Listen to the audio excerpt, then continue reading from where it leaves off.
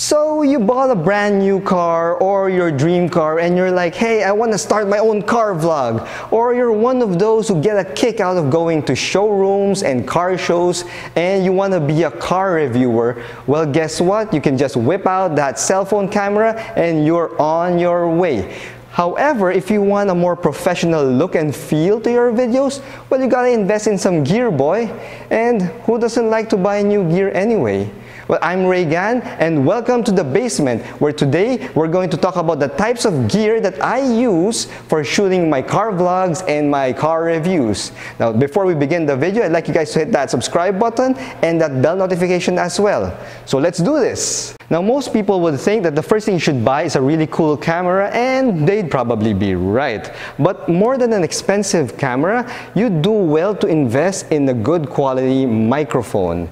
You see, clear, crisp audio is a surefire way to get more people to watch your videos. Because let's face it, would you even stick around to watch a video if you couldn't understand a single word that the car vlogger or car reviewer is saying? I mean, this especially applies to car reviewers and car vloggers because we always shoot outside where there's a lot of ambient noise going on, there's a lot of noise in the environment, and you need to have a good microphone capturing your voice for your viewers. Now, when I first started out, a couple of years ago, the first mic I bought was this Rode Video Micro.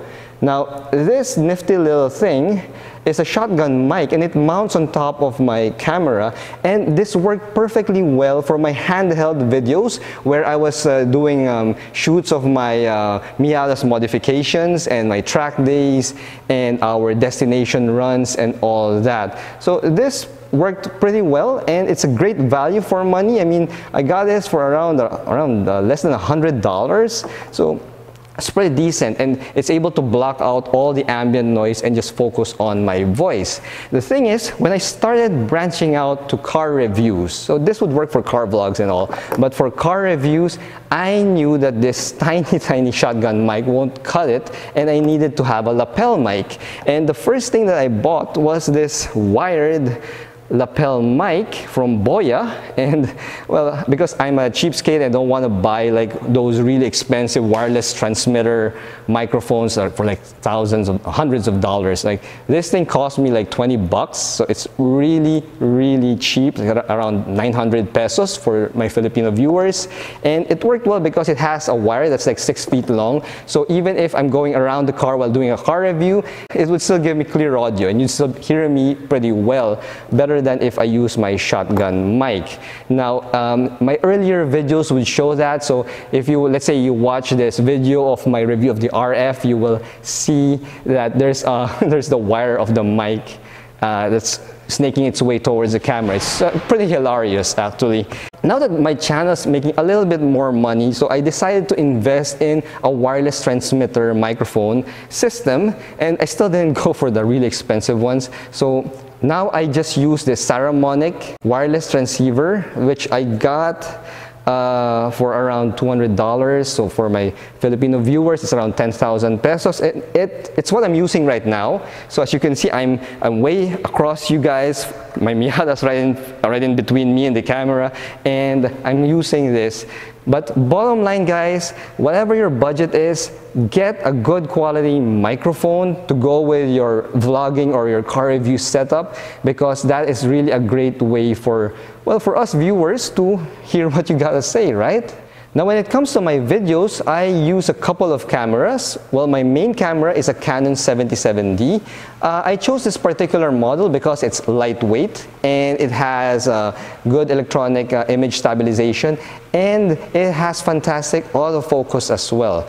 You see, guys, I'm a one-man show. I'm a one-man production crew, and I need to have great autofocus just to make sure that things don't get blurry while I'm just chatting with you like this, or while I'm driving and doing my drive impressions. I have nobody to check the image quality for myself while I'm doing those drives or those reviews, so I need a great autofocus system, and Canon probably has one of the best autofocus systems out there in the market. For my road shots and my drive impressions and all that, I just use a GoPro. So I have here a GoPro Hero 5 Black. So it's not even the latest model, it's an old GoPro, but it shoots full HD video, so it does the job well.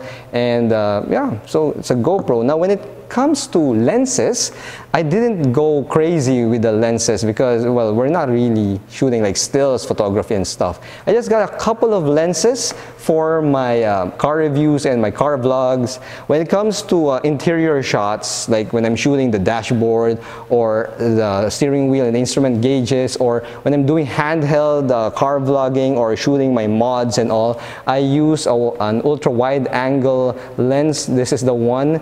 This is an EFS 10 to 18 millimeter lens. So it's pretty decent. It's cheap, not that expensive, around $200. So it does the job very well. It's my go-to lens for interior shots and for handheld video. Now when it comes to my car reviews, where my camera is on a tripod, and like now, and I'm shooting like for the exterior of the vehicle of the car, I make use of a pricier lens. Right now I'm shooting on a 17 to 35 millimeter EFS lens, and it's a pretty fast lens. It's at f2.8. So it's quite pricey, it's quite heavy, but the image is quite clear and crisp. I'm in the basement, the lighting isn't really that nice, but look, it's still a good, clear shot. So yes, it's definitely worth the price. And kind of helped me that I didn't buy it brand new, because brand new is like around $1,000. I'm not going to spend that much. Got it pre-owned, so does the job. Now, any car vlogger worth his salt would need a couple of quality suction mounts. Now, don't go out and buy those crappy eBay/Lazada level mounts that are like super cheap, because honestly guys, they're so wobbly and they would give out and die like really quickly. Now check out this clip that I made with one of those mounts that I bought early on in my vlogging life.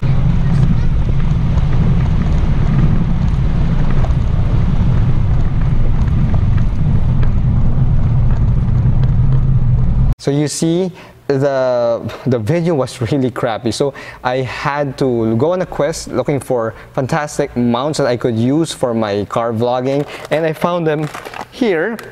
I got this on Amazon. It's Delkin Devices Fat Gecko, and this baby holds and holds like crazy.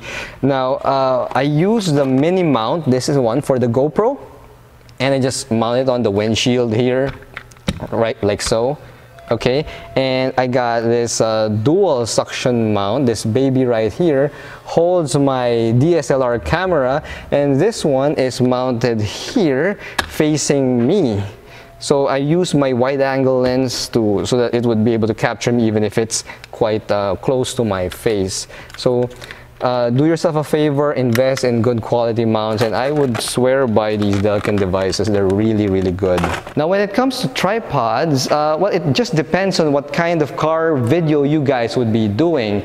For my Scarlett Miata series, where I did car modifications of my Miata and a lot of road trips and track days where there's a lot of handheld video action going on, I made use of this. This is a Joby Gorilla Pod, and this is practically the go-to handheld tripod of most YouTubers out there. People like Casey Neistat, they use this, and mine is equipped with a small arm so that I could like put a microphone, or I could put a small LED light here for my handheld videos. Now for my car review videos where the camera is pretty much static, like this kind of video, I just bought, you know, an El Cheapo China-made Zomei tripod that I bought in Lazada, which is pretty much the Asian eBay. So yeah, it does the job, works fine, so it's all good. Now, aside from all of these major gear that I got from my car vlogging and my car reviews,